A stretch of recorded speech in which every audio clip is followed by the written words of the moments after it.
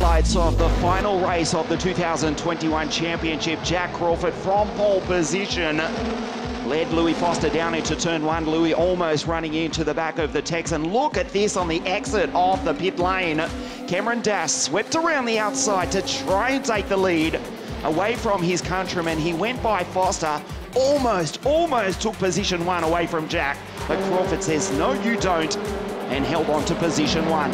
Rafa Villagomez coming together with Philippe Caminhas, who did very nicely to turn that around and avoid the traffic and avoid Villagomez at the same time. Unfortunately, Francesco Simonazzi, a big moment in his second F3 race. We'll see him back in 2022 with the BPM Racing team. Out front, Jack was untouchable. He maintained the gap over 2 seconds over the newly crowned champion Cameron Dass in car one. Team Motorpark would finish 1-2. The Americans 1-2. Crawford takes his 8th victory of the 2021 Euroformula Open Championship here at Barcelona in Spain.